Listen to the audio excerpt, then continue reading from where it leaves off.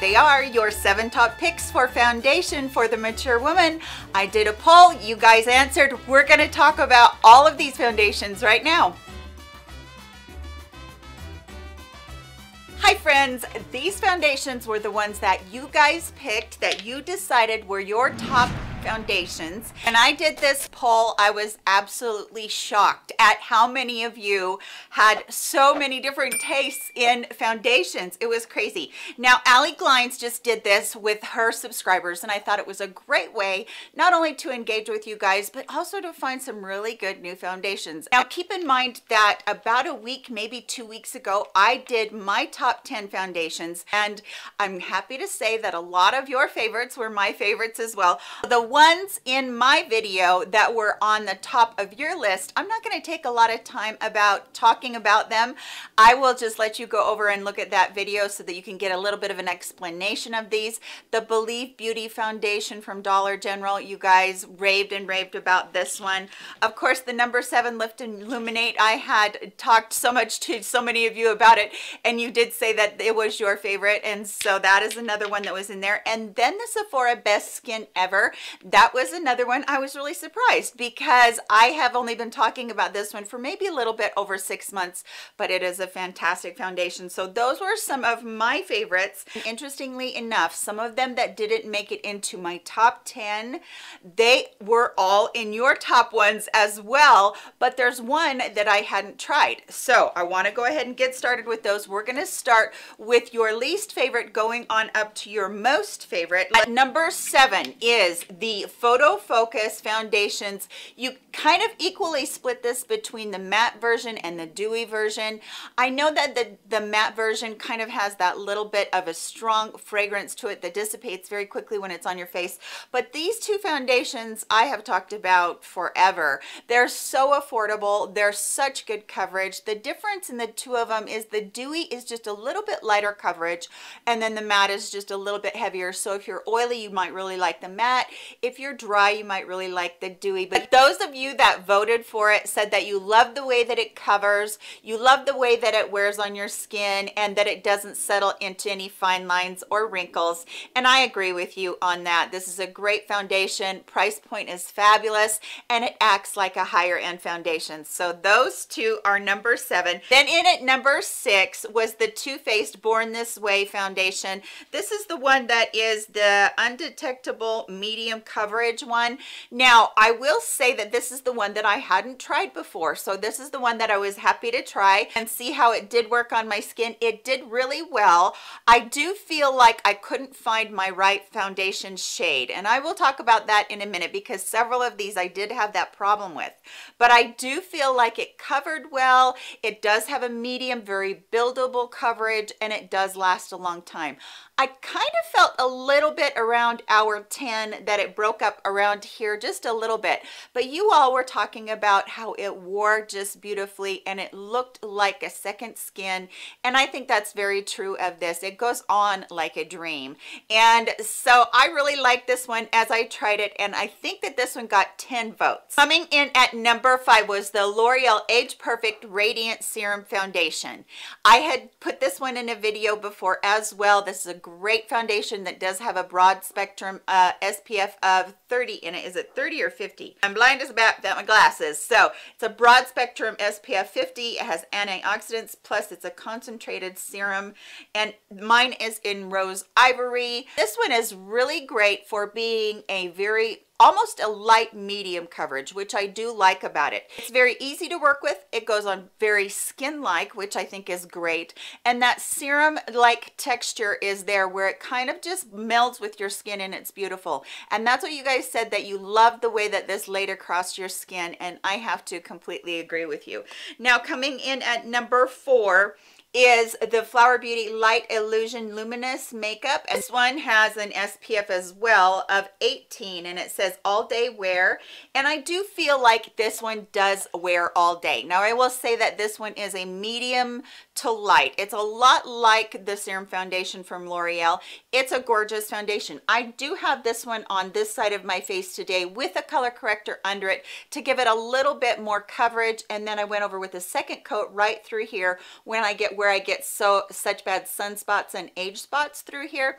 So I feel like this is a beautiful luminous foundation. That's the thing that you talked about, that if you were dry skin, that you really liked how this didn't make your skin look flat. It didn't make you look cakey or dry or anything like that. And I think that that is really the key to how beautiful this foundation is. Once again, this wasn't a great color on me, and this is in the color Natural Beige. So again, I will show you how to correct all of those. All right, on this side of my face today, I tried your number 3 pick, and I hadn't tried this one. This is the It Your Skin But Better CC Illumination version.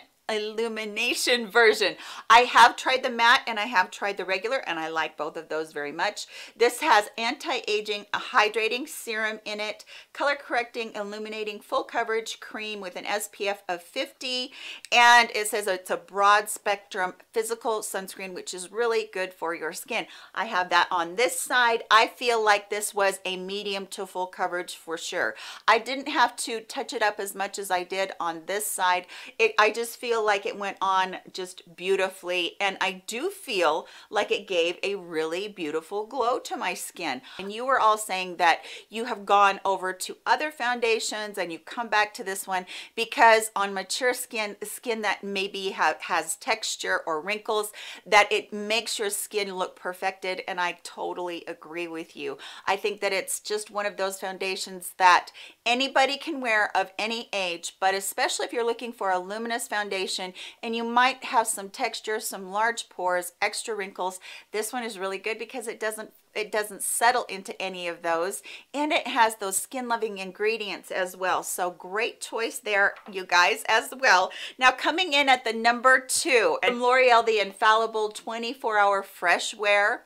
You were saying that it is a dupe for the number 1, and I agree with you completely on that as well. This is a sunscreen of 25, and sometimes I do feel like the sunscreen isn't necessary for me just because I use extra sunscreen to make sure I'm protected, but I do love the way that this covers, and that's what all of you were saying. This is a full coverage, so you felt like all of your dark spots, all of your redness, if you had melasma, any of those things that you had, you felt like it really covered well. You also told me that you felt like it didn't feel heavy on your skin. I do feel like that too. Usually when you get a very full coverage foundation, it does feel heavy on your skin. You can start to see a little bit of break apart or a little bit of modeling during the day where it kind of, you know, looks a little bit cakey. That's not this foundation. It just looks so beautiful. I will make sure that down below in the description box, I'll make sure that I tell you guys what colors I'm wearing, because I know I've skipped several of them. I think this one got 17 recommendations from you guys, but the one that got 18 recommendations from you guys is the Estee Lauder Double Wear. This one is one that I completely agree with you all on. Not only did you talk about how long wearing it was, but you also talked about how perfecting it is on skin that does have a little bit of wrinkling, a little extra texture, all those things. This just perfects it. And you guys talked about how if you're an oily person, this is perfect for you because it doesn't have any break apart, and I think that is really true. In the summer, when I am kind of combo on more on the normal side, this is still beautiful, and I think that is true even if you're super dry and you really do a good moisturizing before you put this on. I think it's really great for that too. So this was your number 1 coming in, and absolutely totally agree. And like I said, I do feel like these two are interchangeable and dupes with each other. I really do think that they're great foundations. One's from the drugstore, one is high end, and I think that if you have been wanting to try either or, then definitely go pick them up because the consensus is from all of you that they are gorgeous. Now, I did say that I was going to tell you how to fix those foundations, and I've talked about these so many times before. These are the LA Girl Pro Color Foundation Mixing Pigments. I have this one in blue, and then I have this one in white, and I will very quickly show you what I'm talking about. This foundation from It Cosmetics is quite orange on my skin, and I don't know if you can see that or not. I will kind of move it around there so you can see. Hopefully you can see that it is not a great match for my skin. However, if I take the blue and I put just a dropper of it, of the mixing pigment in the middle of it, all of a sudden I'm going to have, and I put way too much on my hand of both, so all of a sudden I'm going to have one that is way more close to my color. Even my coloring on my hand, it's closer to. And so putting just a tiny droplet of that in there helps out so much. Now, if you're somebody that is very light, very fair, you can take a tiny droplet of the white as well, and you will transform that into a very, very light foundation. Because they are matte, they might give you a little bit more coverage. If you don't like that, take a dropper of primer and put it in there, of any sort of a hydrating primer, put it in there, and I think you'll love it. So those are my two magic little goodies that really make a difference in my foundation, and I don't have to go out and buy new foundation. If you do have any questions about that, let me know in the description box, and I thank you guys so much for participating in that survey. I am glad that you did that, because now we can kind of bounce ideas off of each other and find what might work for us. There was a lot of people that said that they hadn't found their holy grail foundation, so hopefully in between the video that I just talked about that I did on my 10 and then the video that we did just now of your 7, between those 17 foundations, hopefully everybody will be able to find something that they love. I appreciate you guys so much for spending a bit of your time with me today.